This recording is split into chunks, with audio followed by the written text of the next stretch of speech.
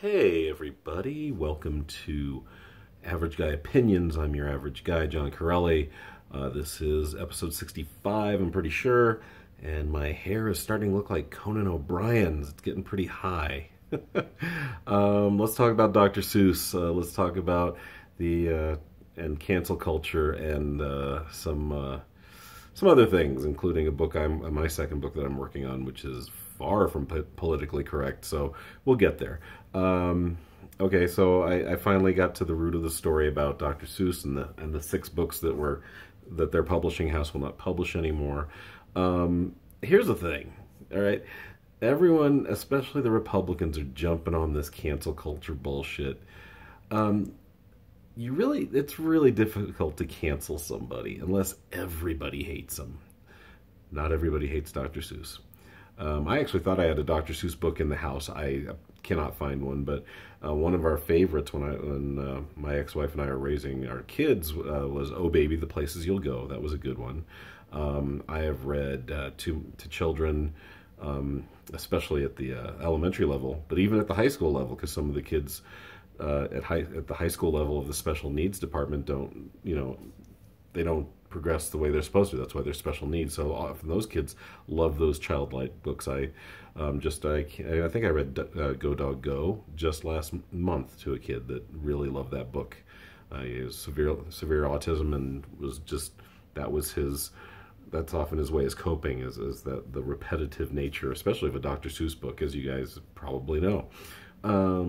So I have nothing bad to say about Dr. Seuss. There's definitely evidence that he was maybe not the most politically correct guy in his time. You got to remember, the man was born in 1904. He lived until 1991. He died at age either 86 or 87. Sorry, this pillow's under my ass and it's driving me crazy. So, the guy was born in the 20s. They say he was possibly a Nazi sympathizer, which obviously is not great. You look at the pictures in the books that were banned. I've actually read a couple of them recently. I've read, I saw it on Mulberry Street, and there's some images in these books that are like, probably not that great. Asian people, very yellow, stuff like that. Basically not very respectful of other cultures. We got to look at this. Hey, some of this stuff was written nearly 100 years ago. People didn't give a shit about other cultures, especially white people, because they were basically running the world.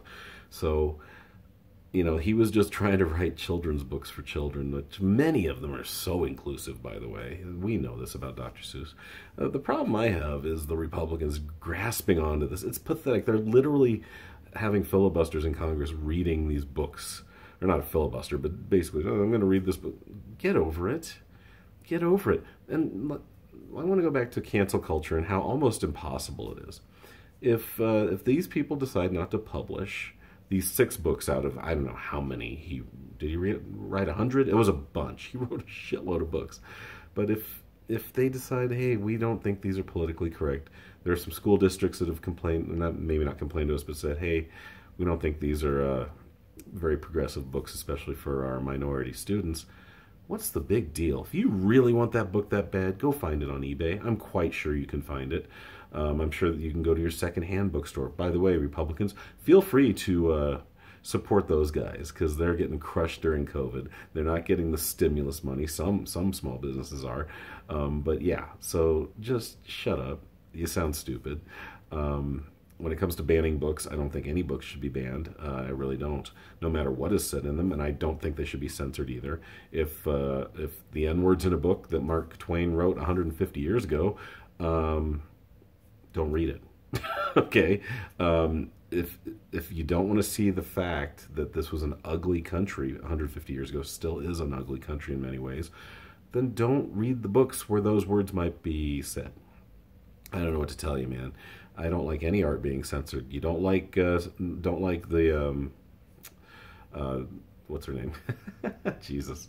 This shows how not religious I am. But you don't want to see Mary Magdalene smeared in feces.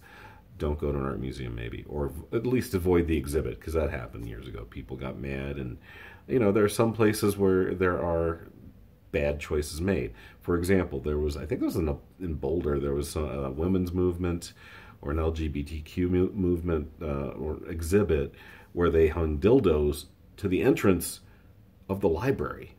Come on. Not really.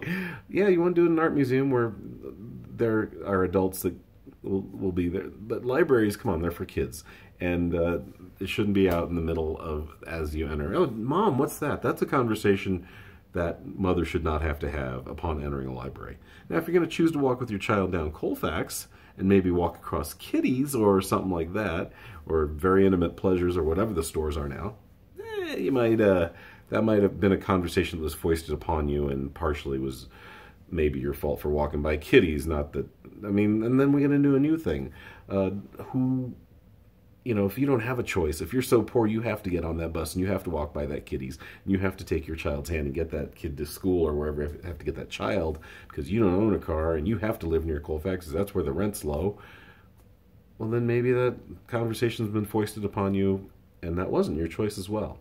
It's easy to say, well, you should live a different place. That's easy for me to say because I have some money. Not a lot, but I'm lucky enough. Actually, I live with my parents. Who the hell am I to talk about anything right now? I do pay rent. Remember that. I'm very adamant about that. They wanted me here. I've talked about that before. Anyway, so there's so many things that this type of action can start a discussion about. So many angles you can go at it. Like I say, I don't think any book should be banned or censored or altered in any way. If we don't think the kids of today can handle stories like by Mark Twain or George Orwell, or then that's why we elect school boards and have them perhaps say, okay, we're not going to censor this book, but we're going to say this book should not be for kids under 14. We're only going to have these books available in our school district at the high school level. If our parents want to go to a library or go to a bookstore and buy this book and introduce their kid to that book at 2 years old, that's their choice as a parent. I think it's very simple. It really is. I mean, as much as I'm a liberal and a leftist, I do not like the idea of government getting into this stuff. But let's go back. This was not a governmental decision. This was the decision of a publishing house. They may have been influenced by some school districts saying some stuff, but that was their choice. You don't like their choice, maybe talk to them about it, but don't, God, Congress, you got stuff to do. I'm waiting on a stimulus check. I would like that. I know a lot of people that are worse off than me could use that. Instead of reading Dr. Seuss and bitching about cancel culture. And there's another thing. You're the ones that called us snowflakes all the time, calling the liberals and the leftists snowflakes. Why are you crying? Stop crying. Crying over a Dr. Seuss book like you were reading to your kids in the first place. You were indoctrinating them. Shut up. This goes to my book. I'm going to start working on it again tomorrow. It's at a skeleton level right now. I'm just building the foundation. If this were a house, I'm just putting down the cement and starting the 2x4 process. Had it in my head a long time, and I've mentioned it before. I've mentioned this person before. Early on, probably back in episode 20 or something, but my friend who was half black and was a skinhead, became a skinhead in his young adulthood. I was going to do it as a graphic novel. I thought that would have been very effective, but instead I'm going novel, and then maybe I'll adapt it. I don't have a lot of time anyway. I am so busy. I am so worn out. I know. Look at this. Look at the bags under the eyes. I'm so goddamn worn out. I'm just tired. I got 2 kids here I'm raising. Luckily, they're pretty much raised. I've got